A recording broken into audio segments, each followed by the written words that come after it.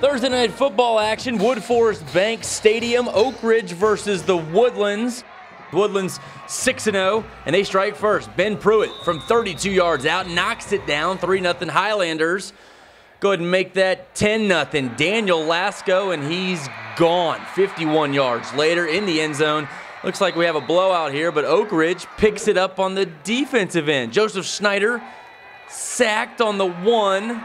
War Eagles think they have a safety, but a bad punt from the Woodlands gives great field position for Oak Ridge, and Chris Greet, the keeper, into the end zone for the score. They would miss the PAT. 10-6, Woodlands with the lead. Oak Ridge gets a 3 and out, and they get it right back. Michael Handy on the ground, moving the chains.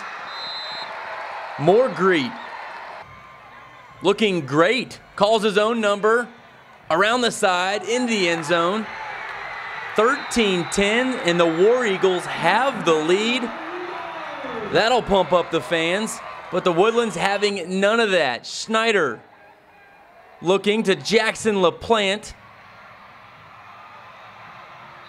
Inside Oak Ridge territory. Schneider showing off his wheels here. The leading rusher on the team, and he gets in the end zone. 17-13, nearly into your living room. Woodlands with the lead, and they're not done. Before the half, Oak Ridge trying to get it back.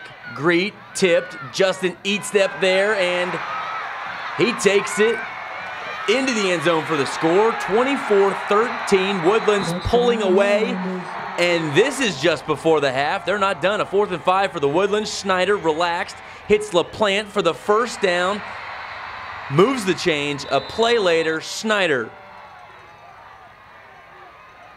to Lasco. Schneider's 16th touchdown pass of the year, and Oak Ridge wouldn't score again. 52-13 the final. The Woodlands improves to 7-0. Lasco then hits the end zone for the Highlander touchdown.